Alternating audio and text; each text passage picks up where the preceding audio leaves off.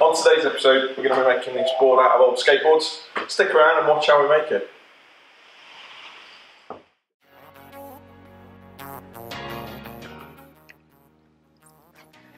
Hi, I'm Sean. Welcome to the shed. Follow me down the drive.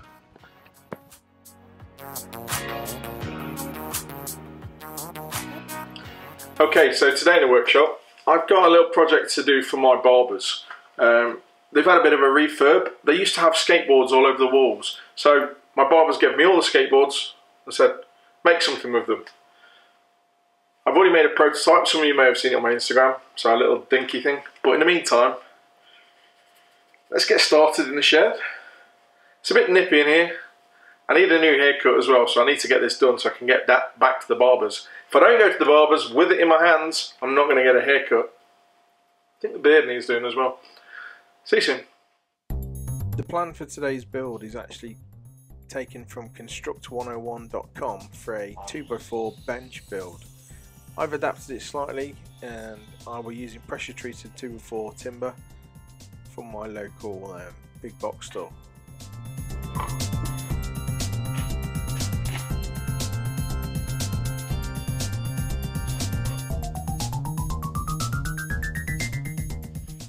After cutting the legs, I then had to cut a 1 foot 6 inch long piece, the 2x4, into 1.5 inch thick strips. This is to form the top of each of the leg fittings.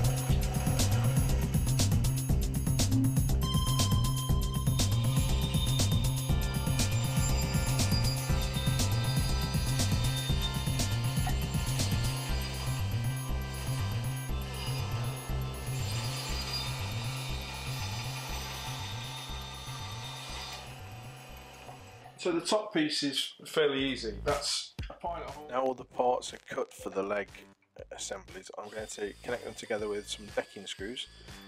I'm going to draw pilot holes, then connect through the screws. The top of the legs need to be 1 foot and 1 inch apart, and the bottom needs to be 2 foot and 1 inch apart. These are all detailed in the plans, which are available in the link below. Fits right into the corner. The next piece, a little bit more. This is where the measurement has to come in. This top piece is going to be 1 foot, 1 foot per inch. This is the actual back of the seat.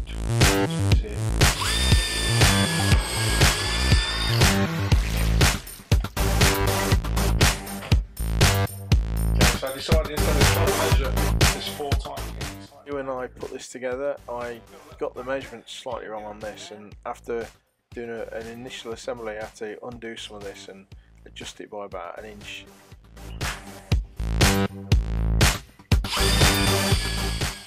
So the block of wood I put in there is 6 inches high. It should have been 5 inches, allowing for another spacer which is going to go at the top of the leg.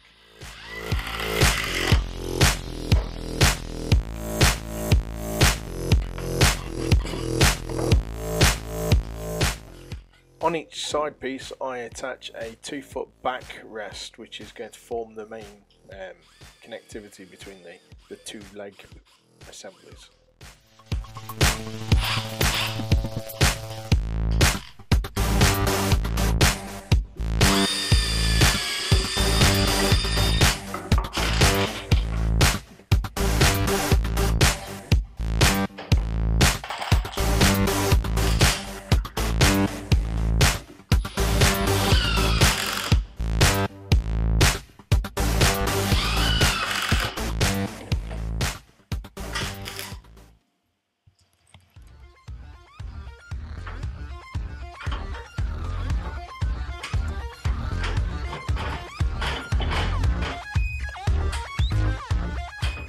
The first cross brace, which will connect the two leg assemblies together, is cut at a 15-degree angle to match the uprights that are on both leg assemblies.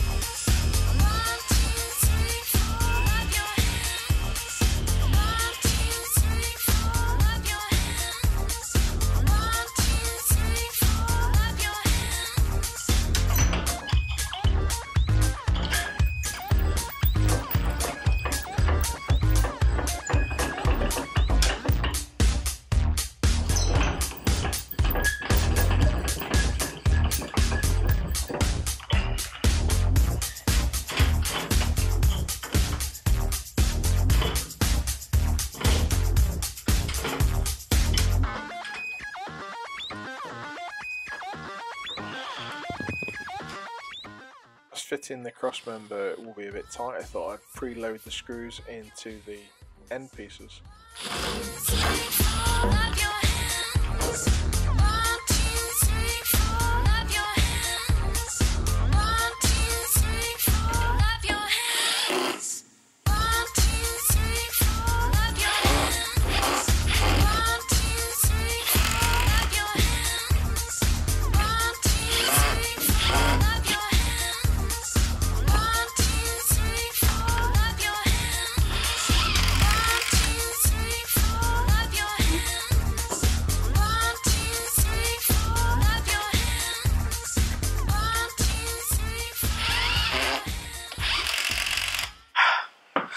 Right, so I've been to the barbers. Got a few skateboards to play with. Forgot to get my hair cut though. Back in a minute. Alright, got my hair cut this time. And one last skateboard. Right, what I'm going to do now is I'm going to work out which pieces are going to go on the...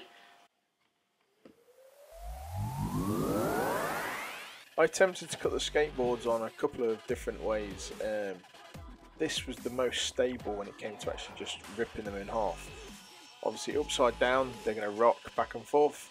Using the cross-cut sled is fairly stable if you just lay them down, and as long as you've got the mark in the right place, they're simple to cut.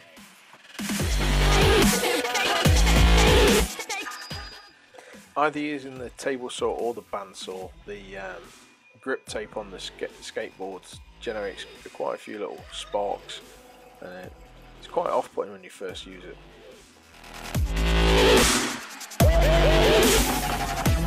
Here I'm just cutting the cutouts which will sit around the arms of the chair or the legs of the chair, so for the uprights and the seat pieces.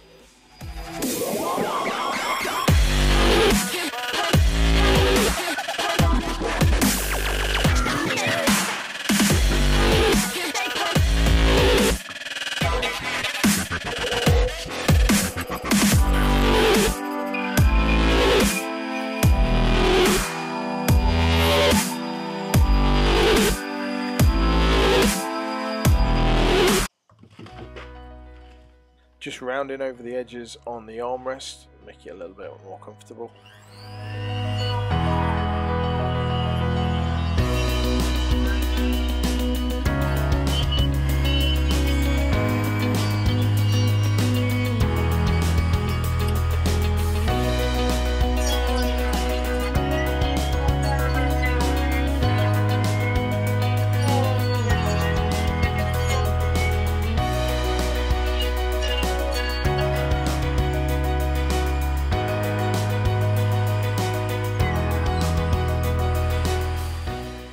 Another bit I really hate, it's time to sand it, give it all a little bit of a sand down. I know it's pressure treated, I shouldn't really have to treat it, but I just want to make sure it's looking good as well. So a quick sand down with a random orbital.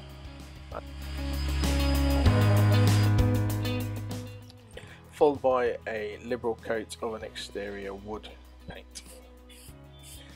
I've chosen slate grey here because it matches a similar colour to the barbershops actually been painted recently.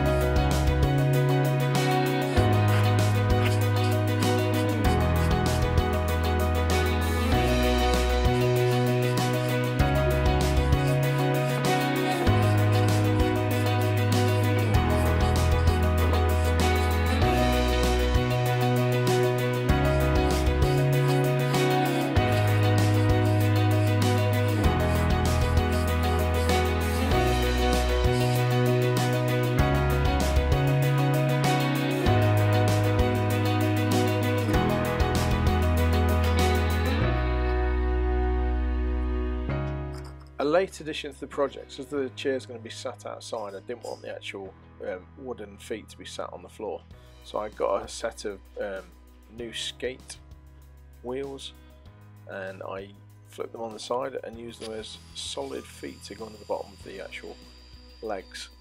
These should last a long time.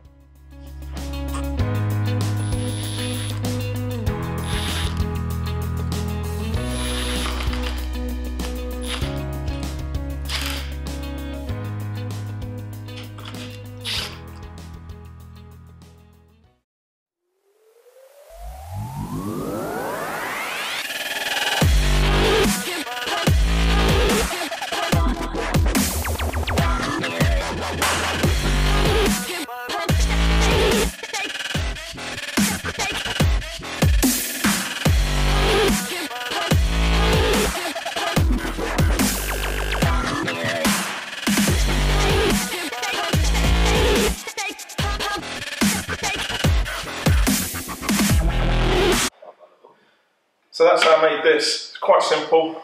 Simple 2x4 design for the actual frame. Skateboards you can get from anywhere. If I could do anything different, I want to make a adapter for the feet so I can lift it up on one end and wheel it around.